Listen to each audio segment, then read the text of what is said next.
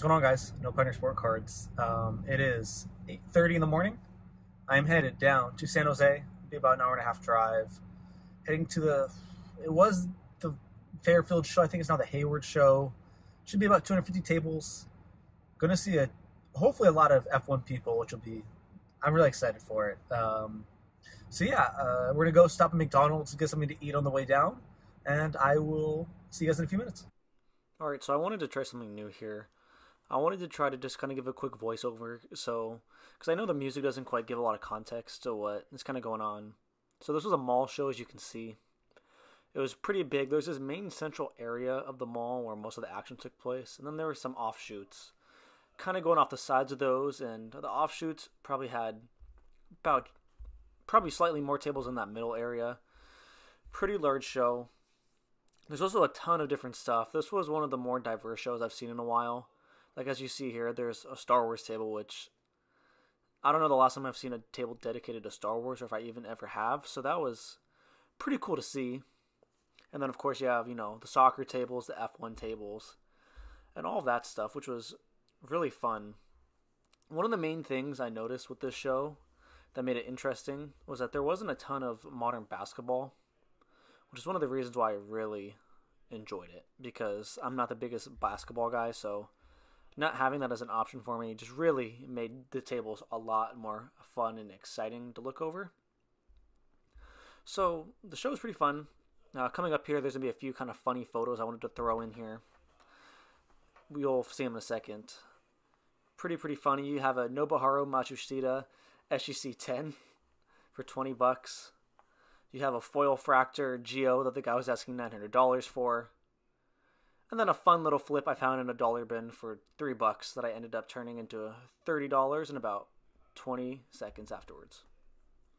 All right, so time for a little recap from after the show. The show was a lot of fun. I haven't had that much fun in a show in quite a while.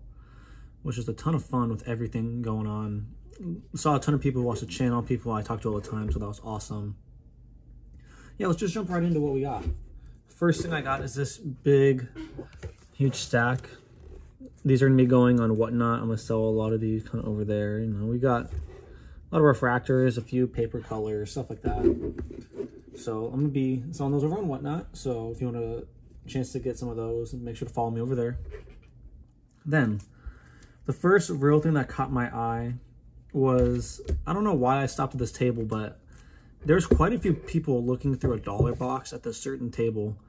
And I saw it was so many people that I even was like, I wonder what's over here. And it was some of the best $3 to $5, $1 boxes I've ever seen.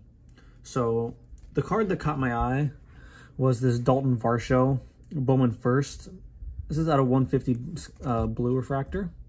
This caught my eye in the $5 bin when this is about a $40 card. And so I was like, okay, we have to stop.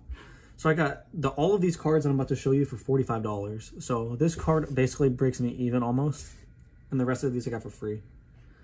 Dalton Varsho, this is going to be the Sky Blue out of, it's either $4.99 or $3.99. Out of $3.99, Sky Blue. We got a DL Hall First Auto. Vlad Guerrero Jr. Gold out of 2019. 2 Tanner Houck First Refractor Autos. A 2019 Wander Franco Draft Refractor. Tyler Stevenson 2017 Gold Shimmer Bowman Chrome. 2018 Nicky Lopez Green Auto out of 99.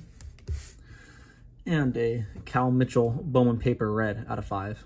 So got all of those for $45. I should be able to probably 4 or 5 times my money on that, which is unbelievable for a dollar bin. Next up, some fun Star Wars stuff. I saw these and I've never seen anything like this. It is the Jedi a la Kurosawa cards, maybe a Randy Martinez, but as you can see, they were autoed by the artist, Randy Martinez. So really like these. I picked up both of these combined for $70. I think I'm going to keep this paper one and move the chrome one because the chrome is slightly faded, if you can see, but really beautiful cards. It's one of the favorites for Star Wars, so happy to pick it up. Then I found these 2 cards at a table. There were a few other cards that he didn't want to quite move, which was okay. We got this Chartreuse Vettel and this Green Ray Wave Vettel. We got both of these combined for $30. This is going to go towards me trying to get every Green Ray Wave of Vettel from 2021. And this is just a nice card. I love picking up Vettel stuff, so because he's just so cheap. Then we stopped at a table where I just kind of talked a while about kind of NASCAR stuff, because I really think NASCAR has the potential to do really well in the future if it ever catches on. So I managed to buy this from him. There's Joey Logano Gold Prism insert. It's going to be number 7 out of 10. I mean, I picked this up for $10. Whenever I can buy these gold prisms for that cheap, I always buy them.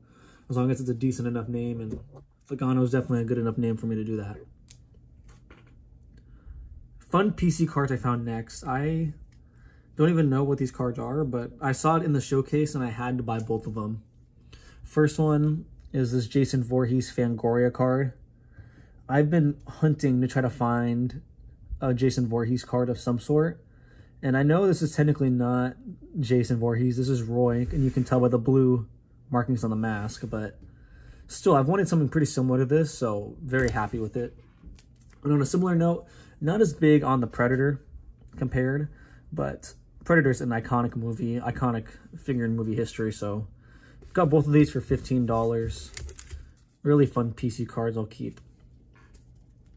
Then last but not least, our biggest pickup of the day by far. And it's funny, I'm basically into this card for only trade. I had to give him money, but after I show you, I'll explain it. I picked up this Kimi Orange 70th SGC 10. I've wanted to get some nice Kimi, and this definitely scratches the itch of Kimi. The card looks pretty nice. Debatably, let me crack this and send to PSA at some point, because I have a gold 70th there right now, so it could be fun to have both of them. This card I ended up trading back. I didn't show the order, but I traded a, what's it called? A Jacob deGrom rookie PSA 10 that I got back from an order. A Ronald Acuna Heritage PSA 10 rookie.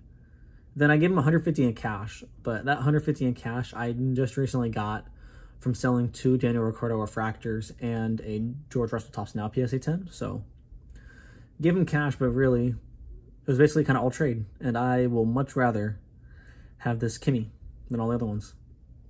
So that will do it for the show. Like I said, this show was phenomenal. I haven't had that much fun at a show in a long time. It was really fun to walk around and buy this awesome stuff. So yeah, I hope you guys enjoyed seeing kind of these pickups. Make sure to go follow me over on Whatnot if you want to kind of pick up some of these cards, as I want to be a lot more frequent over there and just kind of get to chat with you guys. So yeah, hope you guys have a great rest of your day and have a good one. Take care. Bye.